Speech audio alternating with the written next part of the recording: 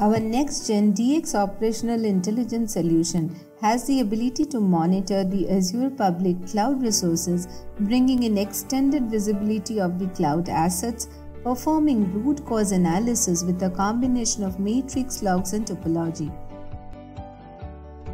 In this video, you will learn how to monitor Azure infrastructure using the Azure Collector. The first step is to download the agent. So from your DXS, click on Download Agent. The download page shows a list of available agents. Depending on whether you wish to install the agent on Unix infrastructure or Windows, click on the Required tab. In this demo, we will focus on Azure. So, click on it to download the same. The Configure Azure page allows us to configure the agent and download it upfront. You can also download the unconfigured agent and configure it later. Feed in the basic configuration details such as subscription ID, tenant ID, client ID, and client secret. Also, the default polling interval is set as 15 minutes. You can modify the same. However, we recommend keeping the minimum poll interval to 5 minutes or above. Once you feed in the configuration details, you name and save it for later use. Once done, click on Download and Install Agent, which will start downloading the agent. On this page, you can view the instructions that need to be performed post-download. Also, it shows the configurations that can be edited. Scroll down to explore. Observe it shows the configuration properties such as the subscription ID, tenant ID, client ID, and client secret, which you have set earlier. Now, it indicates that you can modify those, and restarting the batch file will update the changes. Further, it shows the options of configuring multiple Azure profiles. You can also perform slicing and dicing by selecting a specific resource group you wish to monitor. In this situation, we are monitoring all the resources of the selected subscription. Similarly, you can modify the poll intervals. Further, you have the flexibility of setting poll intervals for each service. Other than that, you can set a filter for your resource groups as well. In addition to these Azure-specific filtering capabilities, we also support integration via proxy. So in case you are connecting your Azure account via proxy, then you can use these proxy configurations.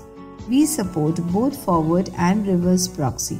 So depending on your need, you can modify these configurations and restart the agent to set the configuration in effect.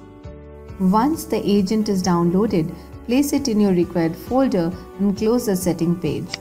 Expand the folder and you will find all the required files. Now, open a command prompt and execute the install command to install the agent with the defined configuration. Wait until the installation completes. Once done, it will set a connection with your Azure account and will start discovering and monitoring the resources. Execute the status command to verify. Observe the status indicates that the agent is running. In case you want to make changes in the configuration, navigate to the Azure folder and open the bundle.properties file. Modify the properties, save the file and restart the agent to get the newer configuration being in effect.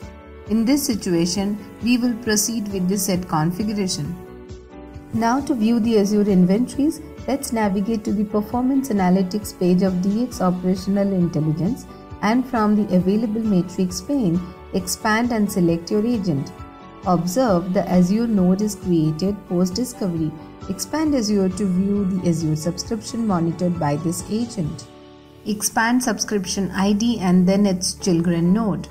Under Resource Group, you can see how many resource groups are currently monitored by the agent.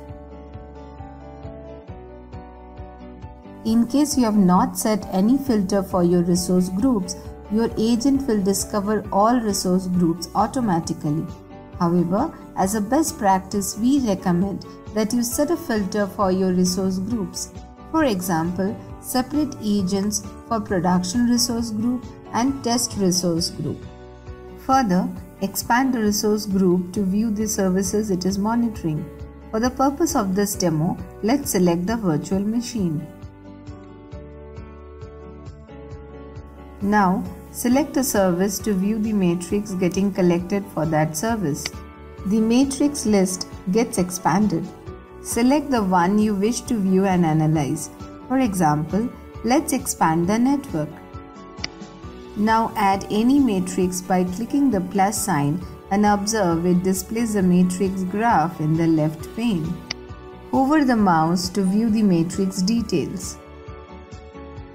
You can add as many matrix within the device or across devices and resource group for comparison and visualization. Traditionally, for monitoring, we have been doing manual thresholding, which means setting a threshold matrix. For example, you set a value as a threshold value for CPU utilization, and when it goes beyond that value, the system generates an alert. However, our next-gen solution is based on analytics and machine learning algorithm, so you don't have to set the threshold value manually. Based on the ingested matrix, the system builds seasonality of these matrix, considering the peak time and off-peak time period, and creates a green highway, which indicates a normal usage. In case of any deviation, the system detects those and generates an anomaly alert. You can choose various out-of-the-box layout for better visualization and comparison of the matrix. Our solution not only collects inventory and matrix, but also builds topology. To visualize a topology, browse to the topology viewer screen and then select the Azure subscription you wish to visualize. The topology view displays a visual representation of the entire stitched topology, indicating the relationship between your inventories. So filter your required Azure subscription ID and click on the topology icon. By default, alert filter will be selected and it will only show nodes that are having an alert. Also, it will show which all agent is monitoring this subscription. You can change these filter settings according to your need and can zoom in or zoom out for better visualization. Thank you for watching this video. For more detailed information about this product, click the information bubble in the top right corner to load the product page.